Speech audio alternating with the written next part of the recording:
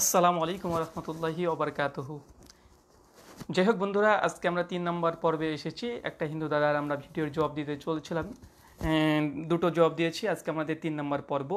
তো 3 নম্বর পর্বের পূর্বে কিছু কথা বলি। দেখেন, আমি কিন্তু তার দুটো পর্বে আমি অসংখ্য মিথ্যাচার এবং অজ্ঞতার আমি কথা ধারাবাহিক পর্যায়ে আমি কিন্তু বলেছি।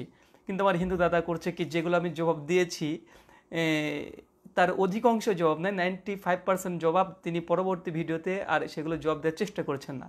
আমি 34 মিনিট কালকে একটা ভিডিও জবাব দিয়েছি, মাত্র সেখান থেকে তিনি মাত্র 1 মিনিট সময় আমার ভিডিও চালিয়ে তিনি মাত্র 1 পয়েন্ট 2 পয়েন্টের জবাব দেওয়ার চেষ্টা করেছে।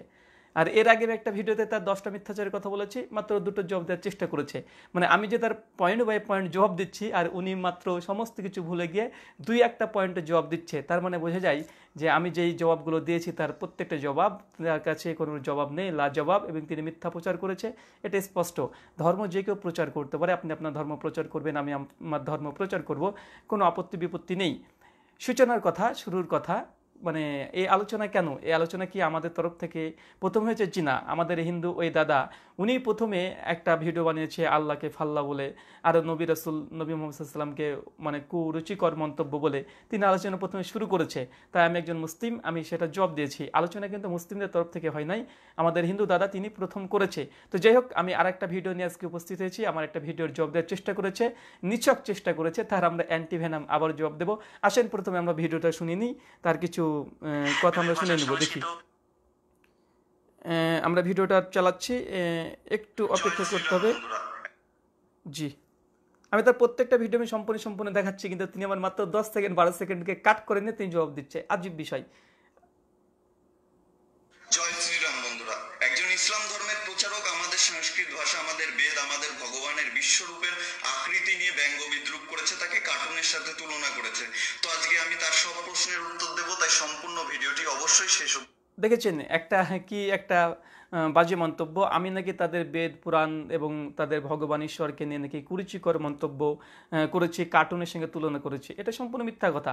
মানে এটা হেডিং দিচ্ছে এই জন্য, কেননা আমাকে মুসলিম আমাকে জেনে কালার করে দেয় যে হিন্দু বিদ্বেষী হিসেবে আমাকে পরিচয় করার জন্য। দাদা, এখানে ইলমের ময়দান, এটা জ্ঞানের ময়দান, জ্ঞানগর্ভ আলোচনা হচ্ছে। এখানে আপনি আক্রমণজনক বা আমাকে হিন্দু বিদ্বেষী প্রচার করে দেওয়া, এটা মানে বুঝতে পারছি আপনারা কেন করছেন। মানে ভাববেন যে হ্যাঁ, একে পরিচয় করে দিই হিন্দু বিদ্বেষী, হিন্দু ধর্ম সম্পর্কে খারাপ কথা বলছে। আমি মোটেও কখনো হিন্দু ধর্ম সম্পর্কে খারাপ আচরণ বা খারাপ কথা আমি বলিনি। আপনারা আমার আলোচনা যারা শুনেছেন তারা বুঝতে পারবেন। এখানে কথাকে তিনি মাত্র কয়েক সেকেন্ড কেটে তিনি আমাকে ভুলভাবে উপস্থাপন করার চেষ্টা করছে। আর এটা চিরাচরিত নীতি কেউ মানুষ করে থাকে, এটা আপনারা অনেকেই জানেন। আমি তাদের ভগবানকে কখনো কার্টুনের সঙ্গে তুলনা করিনি, বরং আমরা বলি যে দাদা, আপনারা ভগবানকে কেন কার্টুন বানিয়ে আপনারা সিনেমা করছেন, ভিডিও করছেন, ছবি করছেন, ভগবানের প্রতিমূর্তি তৈরি করেন না, এগুলো উচিত নয়। বারবার আমরা মুসলিমরা আপনাদেরকে অ্যালার্ট করি, বারবার বলি দাদা, ঈশ্বর ভগবান পরমাত্মা ইহোবা আল্লাহ যাই বলেন না কেন, ঈশ্বরের প্রতিমূর্তি তৈরি করেন না। কিন্তু আপনারাই কার্টুন তৈরি করতে ব্যস্ত, আপনারাই এই টম অ্যান্ড জেরির মতো ভগবানদেরকে নিয়ে বিভিন্ন আপনারা সিনেমা তৈরি করছেন, ভগবানদেরকে নিয়ে কার্টুন তৈরি করছেন। আমরা নিষেধ করি কার্টুন তৈরি করতে, কার্টুন তো আপনারা তৈরি করেন। আমাকে কেন দোষ দিচ্ছেন? আমাকে কালার করতে কেন চাইছেন? আমাকে কালার করে লাভটা কি? আমি বুঝি যে লাভটা কি। আমাকে একটু আমার ইমেজটা খারাপ করবেন যে না, এই দেখো খুব বদমানুষ, মৌলবাদী মুসলিম, আতঙ্কবাদী, জঙ্গি, এইসব ট্যাগ দেওয়ার জন্য তো এগুলো আমরা বুঝি। তাই এরকম কারচুপি করেন না, জ্ঞানের ময়দান, জ্ঞান দিয়ে জবাব দেন, ইলম দিয়ে জবাব দেন, নলেজ ব্যবহার করেন। এখানে এই ধরনের কথা উচিত নয় জ্ঞানের ময়দানে এসে। তারপর দেখি কি বলে। বেদের ভাষা সংস্কৃত, তাই সংস্কৃত ভাষার বয়সই তো মাত্র 4500 বছর। এবং স্বামী বিবেকানন্দর মত অনুসারে অনেক হিন্দু স্কলার তারা বলছে যে বেদের বয়স 4500, এবং সবচাইতে বড় কথা সংস্কৃত ভাষার বয়স 4500 বছর। তার মানে হিন্দু ধর্মের বয়স মাত্র 4500 বছর, এর বেশি নয়। প্রথমেই জানতে হবে বেদ হচ্ছে ব্রহ্মজ্ঞান। বেদকে স্বয়ং ব্রহ্মা রচনা করেছে। এখন রচনা করা আর লিপিবদ্ধ করা দুটো আলাদা বিষয়। লিপিবদ্ধ করা হয় বেদকে সংস্কৃত ভাষায়, কিন্তু বেদকে যখন লিপিবদ্ধ করা হয় তার আগের থেকেই গুরুদেবরা বেদ বলতো এবং শিষ্যরা সেটাকে শুনে শুনে মুখস্থ করত। তাই বেদের অপর নাম শ্রুতি। এটা আপনারা অনেকেই জানেন, কিন্তু এই মূর্খ জানে না বেদের অপর নাম শ্রুতি কেন। কারণ বেদকে শুনে শুনে মুখস্থ করা হতো, তখনও বেদ লিপিবদ্ধ করা হয়নি। তাই বেদকে যখন থেকে লিপিবদ্ধ করা হচ্ছে তখন থেকে যদি কেউ ধরে তাহলে সে প্রকৃত মূর্খ। বেদ 4 প্রকারের হয়: ঋগ্বেদ, সামবেদ, যজুর্বেদ এবং অথর্ববেদ। যে প্রাচীন যদি ভাষাবিদ যারা আছে, আচ্ছা, এখানে তিনি কিছু কথা বলেছে যে প্রাচীন, আমরা এখানে একটু পেছনে পেছনে দিই। আচ্ছা, এখানে কয়েকটা কথা বলেছে যে বেদের ভাষা ঋগ্বেদ, সামবেদ, যজুর্বেদ, অথর্ববেদ। হ্যাঁ, আমার দাদা কোন বেদের পর কোন বেদ এটা তিনি জানেন না, ঋক, সাম, যজু, অথর্ব তাই বলছে। দাদা এমনটি নয়, যে কোনো বেদের পণ্ডিতকে জিজ্ঞাসা করবেন, প্রথমে ঋগ্বেদ, তারপরে যজুর্বেদ, তারপরে সামবেদ, তারপরে অথর্ববেদ। আপনি বলছেন ঋক, সাম, যজু, অথর্ব, আপনি সিরিয়ালভাবে বলতে পারেন না, আবার হিন্দু ধর্মের প্রতিনিধিত্ব করছেন। আচ্ছা, 2 নম্বর তিনি বলেছেন যে 5000 বছর আগে বেদকে লিপিবদ্ধ করা হয়েছে, মানে বেদকে লিপিবদ্ধ করা আর বেদ রচনা করা দুটোর মধ্যে পার্থক্য আছে। দাদা আছে তো, এটা কে অস্বীকার করে রে ভাই? এটা কে অস্বীকার করে? এটা তো ছোট ছোট শিশুরাও জানে যে রচনা করা আর মানে এটাকে লিপিবদ্ধ করার মধ্যে বেদের পার্থক্য আছে। 3 নম্বর পয়েন্ট তিনি এখানে বোঝাতে চেয়েছেন এইভাবে, বেদ হচ্ছে শ্রুতি, এটা শুনে শুনে মানুষ শিখেছে, এই জন্য বেদকে শ্রুতি বলা হয়। তো বাচ্চা বাচ্চা ছেলেরাও জানে, যারা ভারতবর্ষে ইতিহাস পড়েছে। আর আমি ইতিহাসের ছাত্র, আমি মাদ্রাসার ছাত্র নয়, আমি ইতিহাসের ছাত্র, আমি কল্যাণ ইউনিভার্সিটি থেকে বিএ অনার্স করেছি, তাই ইতিহাসের ছাত্র, আমি ভালোভাবে জানি এগুলো। তো তারপরেও একটা কথা বলি যে বেদকে কেন শ্রুতি বলা হয়, কেন স্মৃতি বলা হয়, কেন রীতি, সে যাই বলেন না কেন, এটা সকলে জানে, এটা নতুন করে শেখানোর কিছু জরুরত নেই। তারপর আমি জবাব দেব, আমার মূল দাবি ছিল এটা, কেননা তিনি প্রশ্ন তুলেছিলেন যে হিন্দু ধর্ম এটা সর্বপ্রথম ধর্ম, ইসলাম ধর্ম নবগত ধর্ম। আমি ইসলাম ধর্ম যে নবগত ধর্ম, এটা অ্যান্টিভেনাম জবাব দিয়েছি, কিন্তু দাদা একদম নিশ্চুপ হয়ে গেছে, তিনি আর আমার জবাব দিতে পারেনি। আলহামদুলিল্লাহ, তিনি স্বীকার করে নিয়েছে ইসলাম সর্বপ্রথম ধর্ম আর হিন্দু ধর্ম সর্বপ্রাচীন ধর্ম। কোনো মাত্রানক্য নয় আমার সঙ্গে, হিন্দু ধর্ম প্রাচীন ধর্ম হতে পারে, সর্বপ্রথম ধর্ম নয়। আমি ওটা খণ্ডন করেছি, তিনি আমার জবাব দেননি। তিনি তারপর আলোচনা করতে শুরু করেছেন কি, যে বেদের বয়স কত। আমার যে পয়েন্ট অফ ভিউ ছিল এটা, যে বেদ লেখা আছে সংস্কৃত ভাষায়, আর তিনি নিজে বলেছেন বেদ হচ্ছে ব্রহ্মা জ্ঞান, ব্রহ্মা যে জ্ঞান দিয়েছে সেটাকে বলা হয় বেদ। ছোট্ট একটা পয়েন্ট দেখে নেন, সংস্কৃত ভাষার বয়স হচ্ছে 5000 বছর। তিনি যেই একটা ওয়েবসাইট দিয়েছে সেখান থেকেই 5000 বছর। তার মানে বেদ হচ্ছে ব্রহ্মা জ্ঞান। একটু পয়েন্টটা বোঝেন, বেদ হচ্ছে ব্রহ্মা জ্ঞান, ব্রহ্মা যে জ্ঞান দিয়েছে তাকে বলা হয় বেদ। আর বেদ রচনা হয়েছে কি ভাষায়? সংস্কৃত ভাষায়।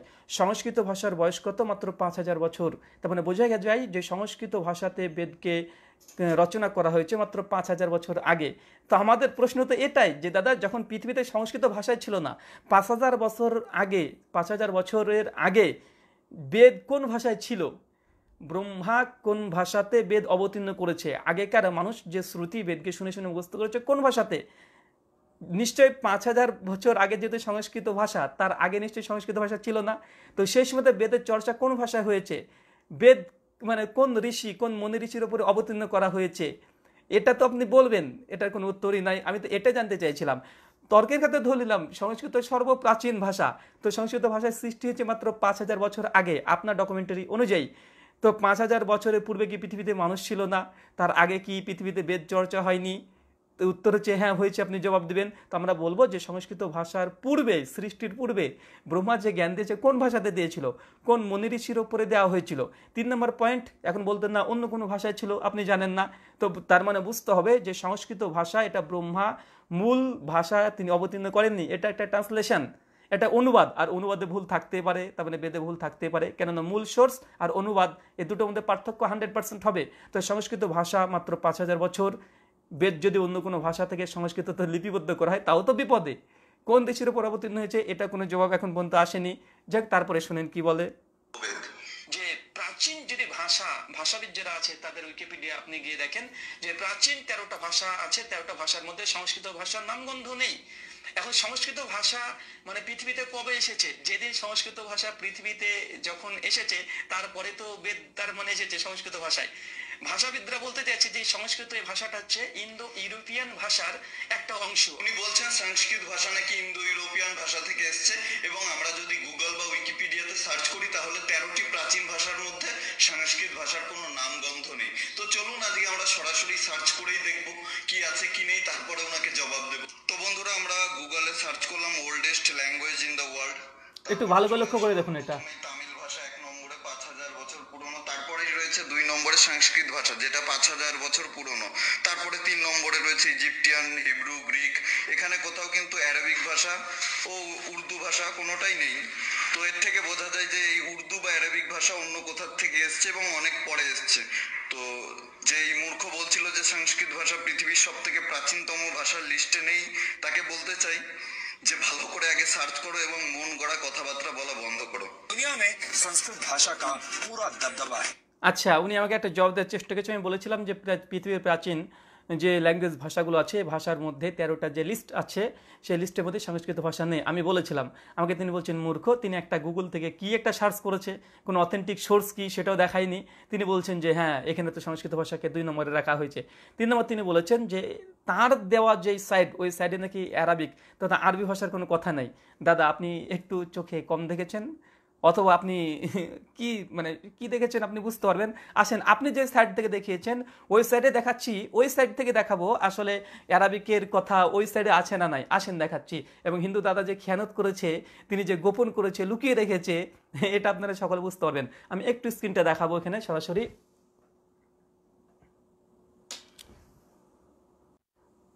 তিনি এই সাইডটা আমাদেরকে দেখিয়েছে,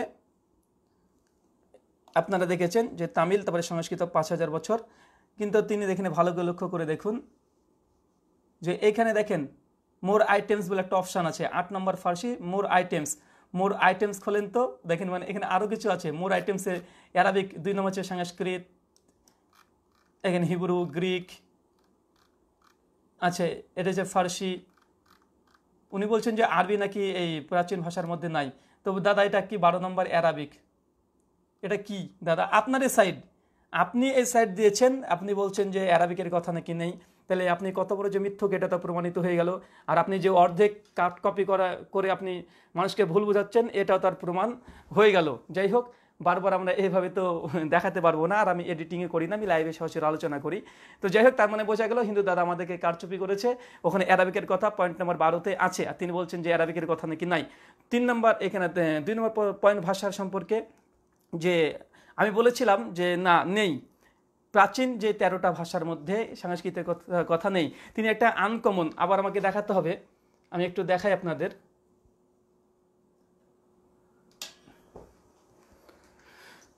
আমি আপনাদের দেখাচ্ছি, এটা সরাসরি দেখাচ্ছি। প্রাচীন যে ভাষা, প্রাচীন ভাষার এখানে উইকিপিডিয়া দেখেন, এখানে উইকিপিডিয়া উনি কোথা থেকে একটা সোর্স দিয়েছে, এটা কি সোর্স যার কোনো নামগত নাই। এটা কোনো সোর্স, এটা কোনো সোর্স হচ্ছে উইকিপিডিয়া। দেখেন list of language by first written accountants, এখানে দেখেন এখানে 13টা ভাষার নাম দেওয়া হয়েছে। দেখেন ইথিওপিয়ান আছে, সামিরিয়ান আছে, 13টা ভাষার মধ্যে কোনো সংস্কৃত কোনো নাম আছে কি দেখেন তো ভাই? কোনো সংস্কৃত ভাষা নেই, সংস্কৃত ভাষার নাম নেই, সংস্কৃত ভাষার নাম নেই। তিনি কোথা থেকে একটা আননোন একটা সাইট থেকে কে তৈরি করেছে, যার কোনো অথেন্টিক সোর্স নেই, সেখান থেকে তিনি দিতে চাইছেন যে পৃথিবীর প্রাচীন ভাষার মধ্যে সংস্কৃত ভাষা আছে। এটা সম্পূর্ণ মিথ্যা কথা, যে ওটা কোনো অথেন্টিক সোর্স না। আমি উইকিপিডিয়া থেকে দেখেছি, আর গোটা বিশ্বের মানুষ জানে যে উইকিপিডিয়া একটা অথেন্টিক একটা সোর্স, এবং উইকিপিডিয়াতে প্রত্যেকটাতে রেফারেন্স দেওয়া আছে, আপনার রেফারেন্স প্রত্যেকে গিয়ে চেক করে নিতে পারেন। তাই পৃথিবীর প্রাচীনতম ভাষার মধ্যে সংস্কৃত ভাষা নেই। আর তারপর যে ধরে নিই, তিনি বলেছেন মাত্র 5000 বছর আগে সংস্কৃত ভাষাটা তৈরি হয়েছে। তার মানে বোঝা যায় যে 5000 বছর আগেই বেদকে লিপিবদ্ধ করে সংস্কৃত ভাষাতে।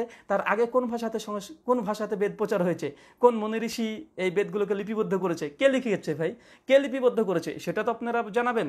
আজীব একটা ধর্মগ্রন্থ আপনি বিশ্বাস করেন। যাই হোক, তারপরে তিনি কি বলেছেন, আচ্ছা তারপর তিনি একটা জার্নালিস্টের তিনি একটা নিউজ আমাকে শুনেছেন, নিউজ ছিল আমাদের লাভ নেই।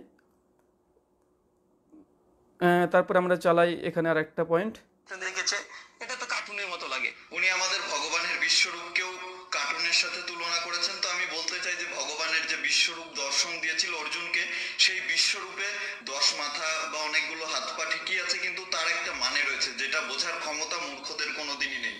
ভগবান বোঝাতে চেয়েছে যে তিনি সব ঈশ্বর তার মধ্যে বিরাজমান, এবং তিনি সব রূপ, তিনি সৃষ্টিকর্তা, তিনি সূর্যের থেকে প্রাচীন, এবং তিনি বৃক্ষে ফুটে ওঠা ফুলের কলির থেকেও নতুন। তিনি সব, তিনি সৃষ্টিকর্তা, তিনি ধ্বংসের মূল কারণ, তিনি অর্জুন, তিনি দুর্যোধন। আপনারা যারা যারা ভগবদ গীতা পড়েছেন তারা তো নিশ্চয়ই জানেন, যারা পড়েননি তারাও জানেন, কারণ এটা খুব বিখ্যাত শ্লোক।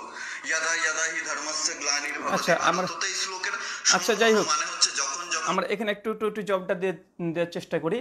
হ্যাঁ, উনি এর আগে বলেছিলেন যে ঈশ্বরকে নাকি অর্জুন দেখেছে, এই জন্য আমি বলেছিলাম যে কোথায় আছে, তিনি বলেনি কোথায়, এখনো বললেন যে কোথায় আছে। শ্রীমদ্ ভাগবত গীতা অধ্যায় নম্বর 11 মন্ত্র নম্বর 1 থেকে পর্ব পড়তে থাকেন, বিশ্বরূপ দর্শন করানো হয়েছে।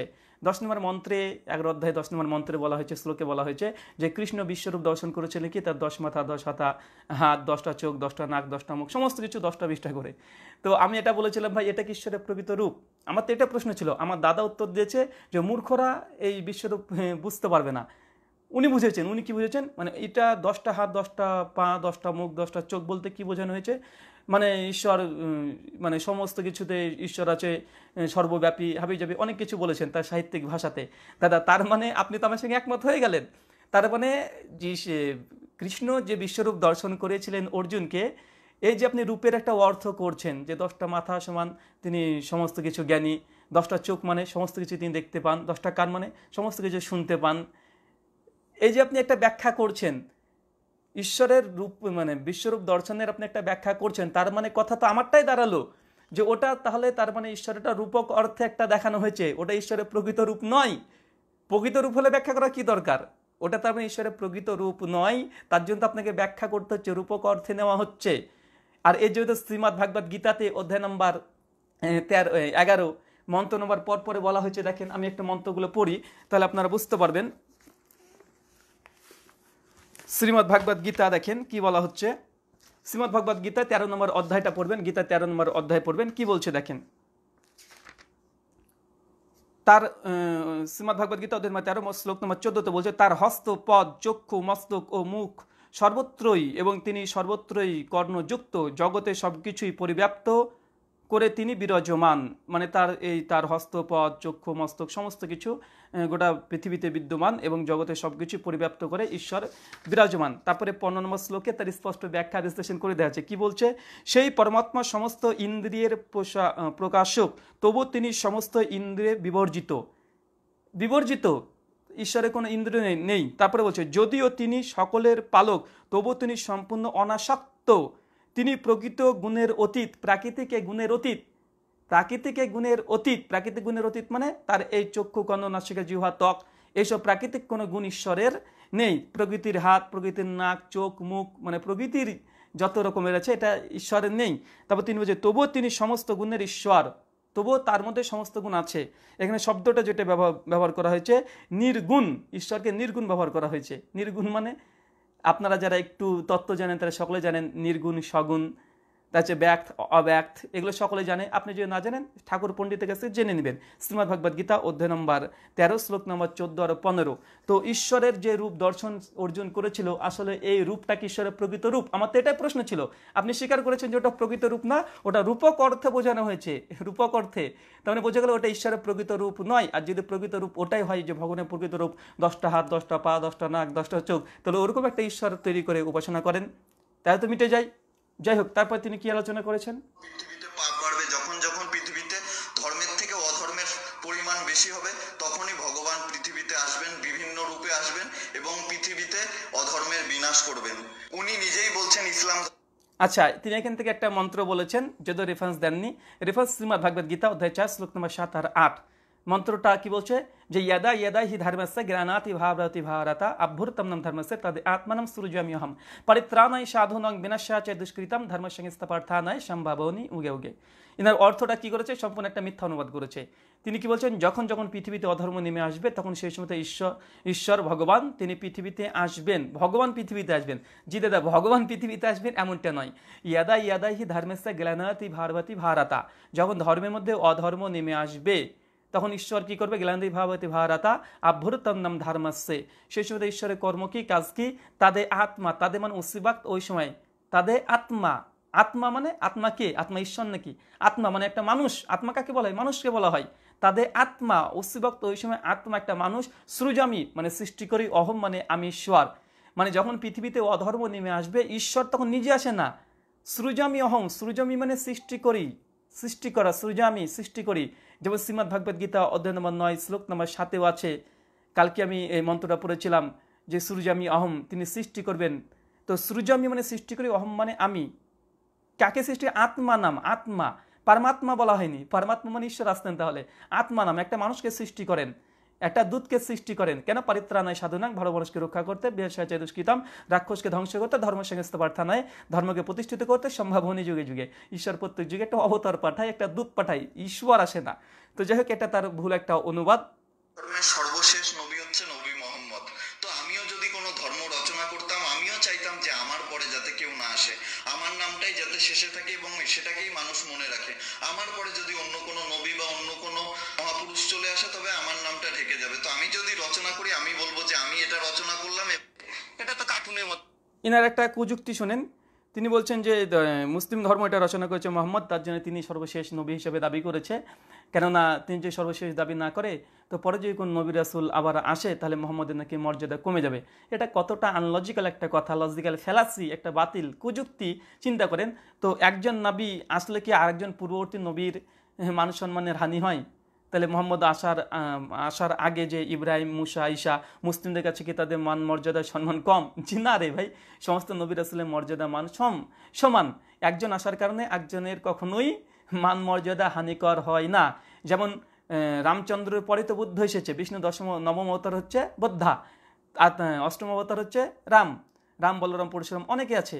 তো রামচন্দ্র তো আগে এসেছে, বুদ্ধ পরে এসেছে। তো বুদ্ধ আসার কারণে কি রামচন্দ্রের মান মর্যাদা কমে গেছে? কি একটা আনলজিক্যাল যুক্তি দিচ্ছেন। মুহাম্মদ সাল্লাল্লাহু আলাইহি ওয়াসাল্লাম সর্বশেষ নবী রাসূল, এটা পবিত্র কোরআনে আছে। এটার কারণে যে তার মর্যাদা কমে যাবে অন্য কেউ আসলে, এমনটি নয়। বরং মুহাম্মদ যে সর্বশেষ নবী এবং রাসূল হবে এটা আগে থেকে ভবিষ্যৎবাণী করা আছে যে হ্যাঁ একজন নবী আসবে, তিনি হচ্ছেন সর্বশেষ নবী। তার ব্যাখ্যা বিশ্লেষণ একাধিক জায়গাতে আছে। বাইবেল পড়েন, বাইবেল আছে। কেননা ইহুদি এবং খ্রিস্টানদের সঙ্গে মুসলিমদের একটা নিগুড় তত্ত্ব আছে। কেননা আব্রাহাম থেকে এই তিনটে ধর্মের তৈরি হয়েছে। আব্রাহামের এই মতবাদ থেকে তিনটে ধর্ম আছে, এটা সকলে জানে। তো বাইবেলের old testament point song of Solomon 5 অধ্যায় 15 নম্বর অনুচ্ছেদে পরিষ্কারভাবে লেখাই আছে হিক্কামাতাম কিম লিকুল্লি মুহাম্মাদিম দেরুদালিম। হিব্রু ভাষাতে পরিষ্কারভাবে লেখা আছে যে তোমাদের মধ্যে একজন ব্যক্তি আসবে মোহাম্মদ একজন ব্যক্তি, এটা সম্মানের জন্য ব্যবহার করা হয়। তো আগে থেকে ভবিষ্যৎবাণী করা হয়েছে যে মোহাম্মদ আসছে। এমনকি আপনাদের হিন্দু ধর্মগ্রন্থেও ভবিষ্যৎবাণী করা হচ্ছে কল্কি অবতার বলে একজন আসবে।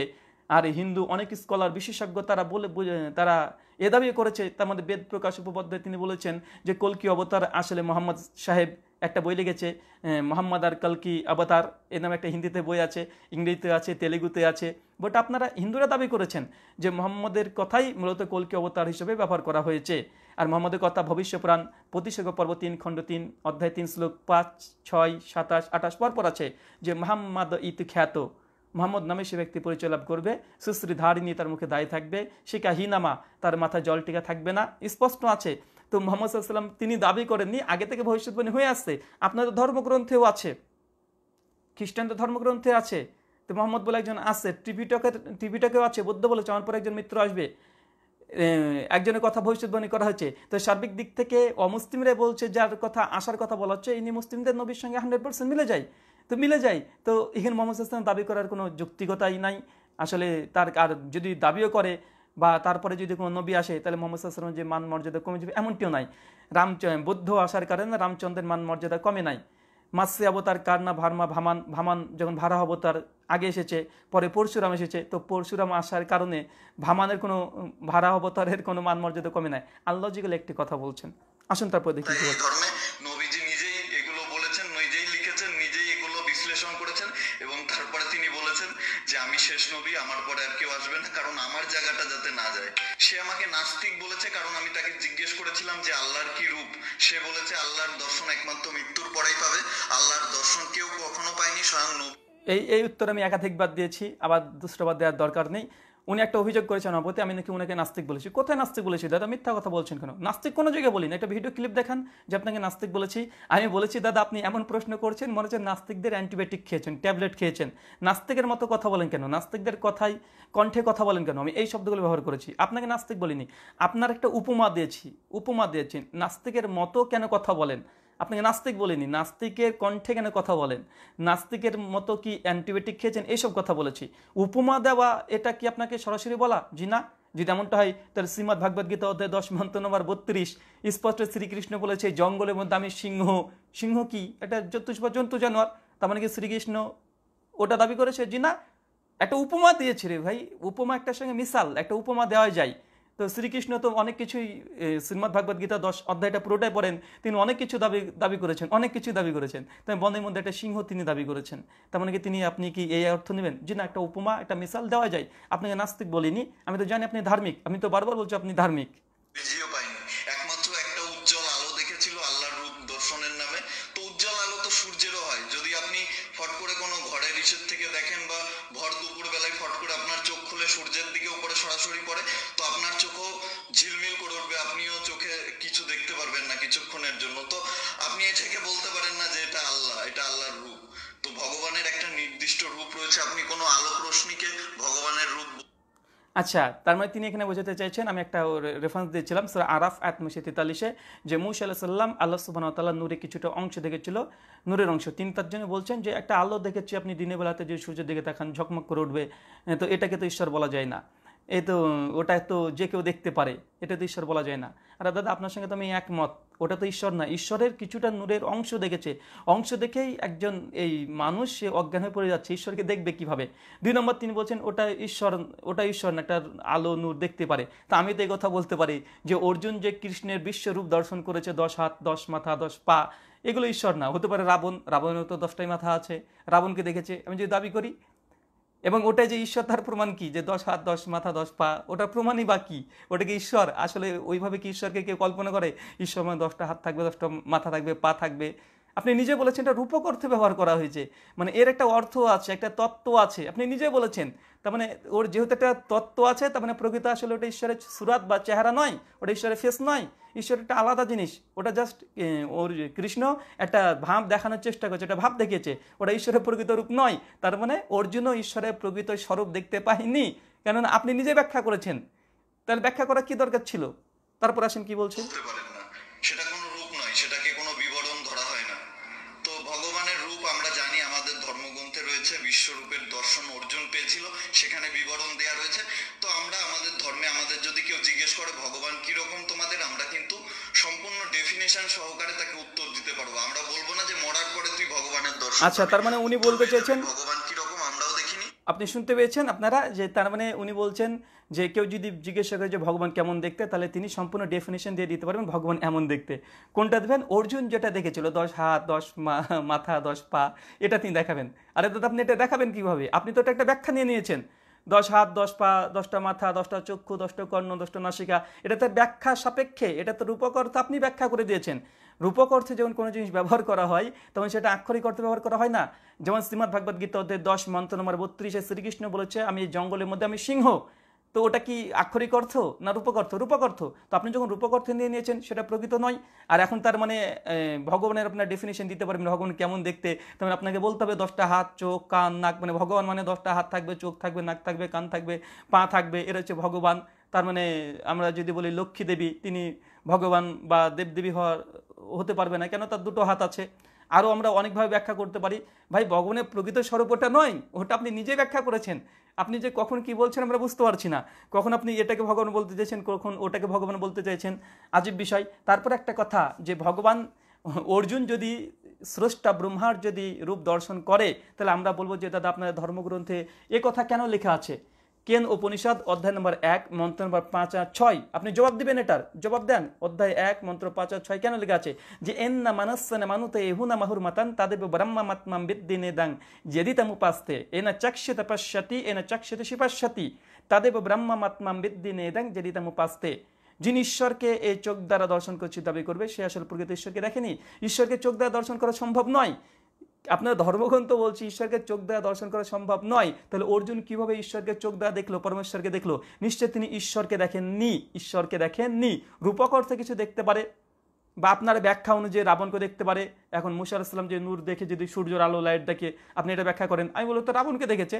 তারপরে শ্বেতাসূত্র উপনিষদ অধ্যায় 4 মন্ত্র নম্বর 20-তে পরিষ্কারভাবে শ্বেতাসূত্র উপনিষদে অধ্যায় নম্বর 4 মন্ত্র নম্বর 20-তে স্পষ্ট বলেছে ঈশ্বরকে চোখে দ্বারা দেখা সম্ভব নয়। দেখেন কি বলছে, ঈশ্বরের চোখে দর্শন করা প্রসঙ্গে বলছে অধ্যায় নম্বর 4 শ্বেতাসূত্র উপনিষদ মন্ত্র নম্বর 20, না সাদৃশ্য তেষ্টিত রূপমস্য না চক্ষুত পশ্যতে কাশ্যেন নামা, যে যিনি সর্বশক্তিমান ঈশ্বর তাকে চোখ দ্বারা দর্শন করা সম্ভব নয়। তো ধর্মগ্রন্থ বলছে, আপনি ঠিক করেন ধর্মগ্রন্থ কোনটা মানবেন।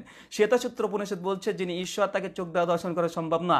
কেন উপনিষদ বলছে যিনি ঈশ্বর তাকে চোখ দ্বারা দর্শন করা সম্ভব না, অথচ অর্জুন দেখেছে 10 মাথা 10 পা যুক্ত। তাহলে কোনটা ঠিক? এই উপনিষদ ঠিক, না গীতাতে অর্জুনের সর্বশক্তিমান ঈশ্বরের দর্শনটা ঠিক, না ওই দর্শনের একটা আলাদা রূপক কোনো অর্থ আছে? ওটা কি আসলে ঈশ্বরের প্রকৃত স্বরূপ? ওটা কি ঈশ্বরের মূল চেহারা? ওটা কি মূল ঈশ্বর? এটা একটা প্রশ্ন থেকে যায়। কেননা তারপরে শ্বেতাসূত্র উপনিষদ অধ্যায় 4 মন্ত্র নম্বর 19 এবং যজুর্বেদ অধ্যায় 32 মন্ত্র নম্বর 3 বলছে নাতাস্তে প্রতিমা আস্তি এস্তা নামা মাহাজ্জাসাহা, যিনি ঈশ্বর নাতাস্তে প্রতিমা আস্তি, তার কোনো রূপক নাই, কোনো ভাস্কর্য নাই, তার কোনো মিসাল, কোনো উপমা নেই, ঈশ্বরের কোনো উপমাই দেওয়া যাবে না। স্পষ্ট। আপনারা দেখুন বেদ মানবেন না উপনিষদ মানবেন না গীতা মানবেন, কোনটা? কেন যিনি ঈশ্বর হবেন তার কোনো মিসাল, কোনো উপমা দেওয়া যাবে না, তার সাদৃশ্য কোনো কিছু নেই, ঈশ্বরের সাদৃশ্য কোনো কিছু নেই। অথচ অর্জুন বলছে আমরা দেখেছি 10টা হাত, 10টা মাথা, 10টা পা, একটা রূপক, একটা অর্থ এখানে দাঁড়াচ্ছে। এখন কোনটা ঠিক এটা আপনারা ঠিক করবেন, আমি এখানে কিছুই বলতে চাই না। 3 নম্বর পয়েন্ট, যারা বিস্তারিত দেখতে চান মুসলিমদের কথা না, অনেকে বলছে মুসলিম এরা মূর্খ, এরা অজ্ঞ, এরা উল্টাপাল্টা বোঝাচ্ছে। আরে দাদা, এটা হচ্ছে সত্যার্থীয় প্রকাশ, স্বামী দয়ানন্দ সরস্বতীর রচনা করা সপ্তম সমুল্লাস 195 নম্বর পৃষ্ঠা থেকে পড়তে শুরু করবেন।